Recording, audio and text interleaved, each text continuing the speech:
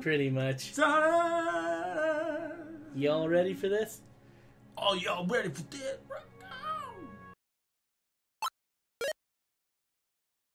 Yosh. Winners don't lose. Okay. Welcome to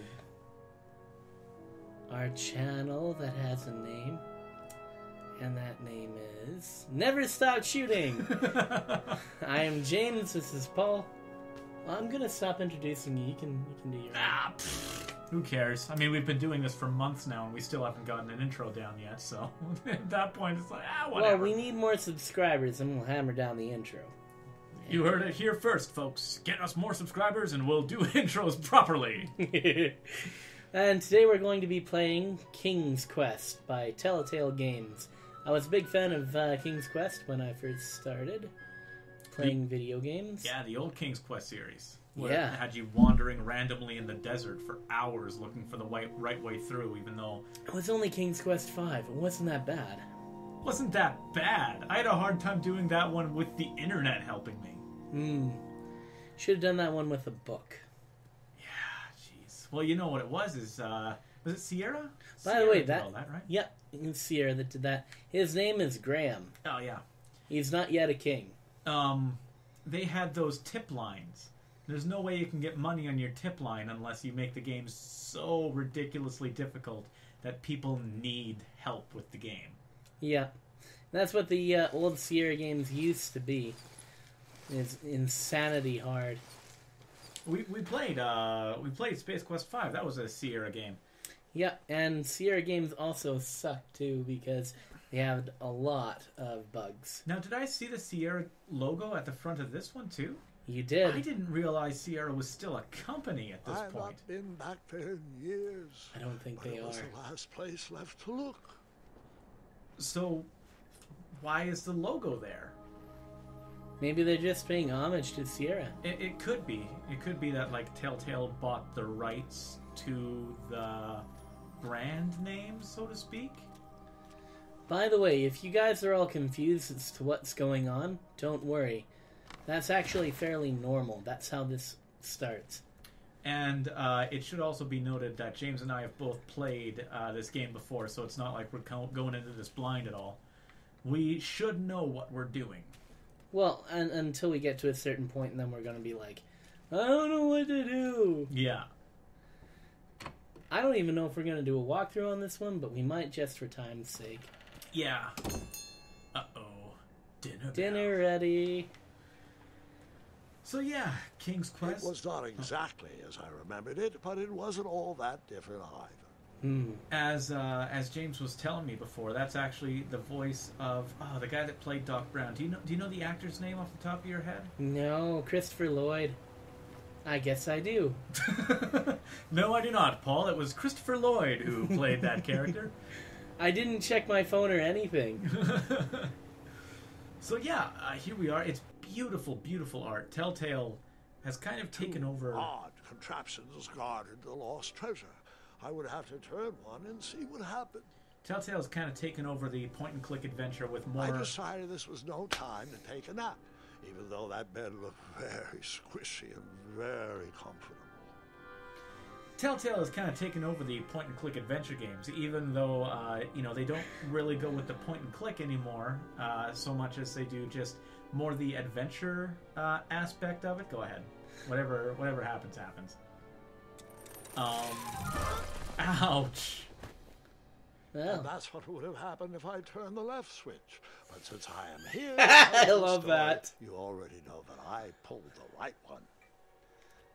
That's a great way to do stuff like that. Yep, possible deaths. And I love that they kept the deaths in here. It wouldn't be as good of a game if they didn't have the deaths.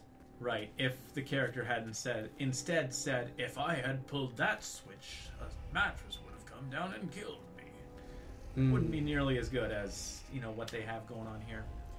Yeah, so... Pockets, barrels, butter churns, and beds were jammed into every nook and cranny of that cave. So who do you think built the cave? Seems so familiar. Who do I think built the cave? Yeah. Oh, I Anyways, you saying? Yeah, the point and click genre for the most part is no longer really a thing, which is fine, because Telltale has kind of taken. It's just phasing through my body. Are you sure you're not just in the wrong spot? Yeah, I'm trying to get hit by it. Even though the bed was very comfortable, this was no time to hide under the covers. They have taken sort of like the soul of point-and-click adventure games, what people found really interesting Hold on, and Grandpa. good about adventure games. I don't remember this part of the story. And that's what they're... Beds hanging from stalactites? We'll get there, Gwendolyn. Don't worry. No detail in this story will be overlooked. That's what they held on to instead of the antiquity of the old As I treaded through the point-and-click river of style. rumbling trundles, Yeah. I feared I knew the source of that deafening wind. Do you know why they have all the beds there? I just figured it out after going through this 3 times. I remember there was something that clued me into it when I was playing, but I can't remember now what that was. It might have something to do with the fact that the dragon is sleeping. It might have something to do with the fact that it's a bedtime story. There was something that I was like, oh, is that why they were using it? No, I'll tell you why. Why? Because this dragon creates a lot of noise in a cave like this, especially since it has an open outside. Nestled beneath a slumbering Those pile beds of provide teeth, claws something to was- absorb all the sound, Oh, Okay. so you allowing the remember this dragon to part live of there the in story. peace. Well, dragons are my favorite. You want to tell this part? Yes. King Edward sent me, the greatest knight in all of Daventry, on a quest to Yeah, he is a return knight the right stolen now. mirror. A gigantic, hulking beast of a dragon was the last thing in my way to... My way, too. Add a shinier hat to my collection. Oh, look at that rope. Okay. And I mean, yeah, there's... We come back here at some point, right? Or we... We not will. back here necessarily, because this happened after some of the stuff that I actually tried happened to in turn the game. that crazy contraption, Yeah. but it was missing a handle. Someone tampered with it, You creating see- some silly conundrum. Yeah. See, the thing is, with these games, this one's not told in order.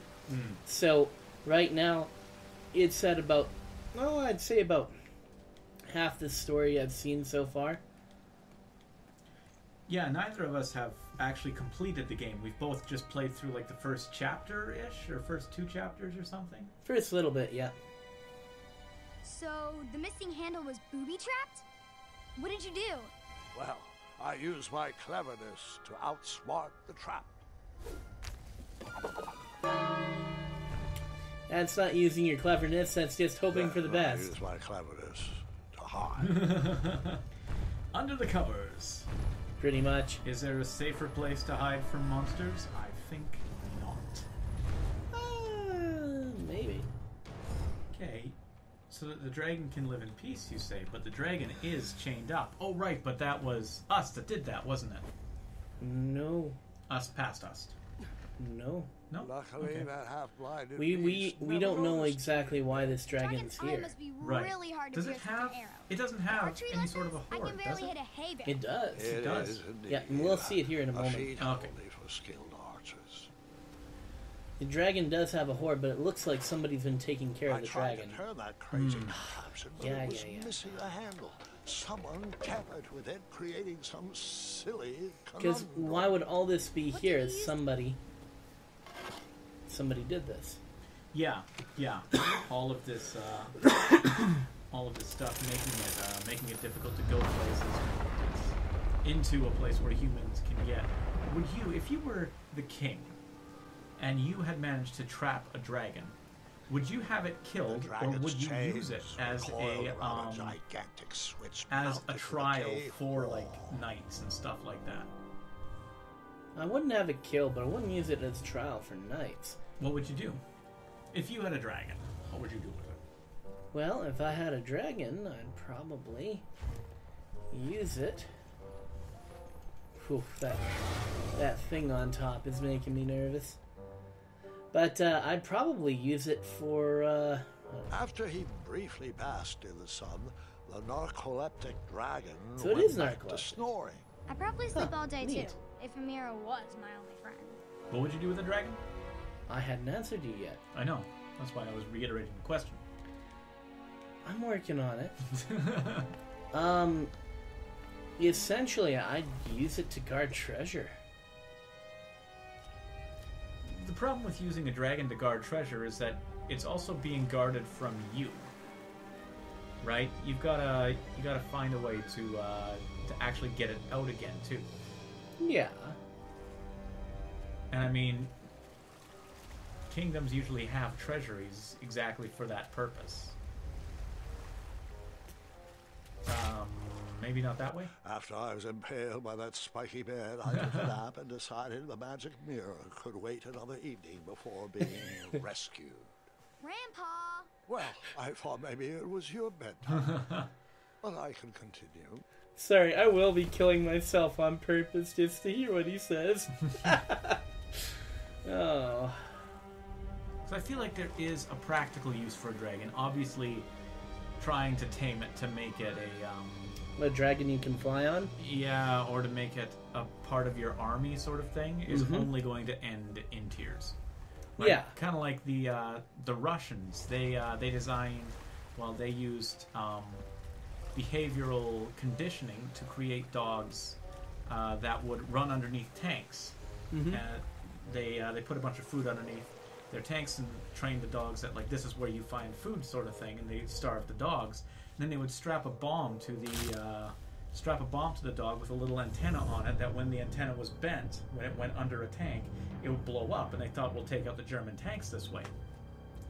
That's And, actually pretty clever. It is, except for the fact that they didn't have any German tanks to condition them to use to run under, only their own Russian tanks. So it didn't work. And so when they sent the dogs out onto the battlefield, the dogs looked at the Russian tanks, looked at the German tanks. I am about to get eaten.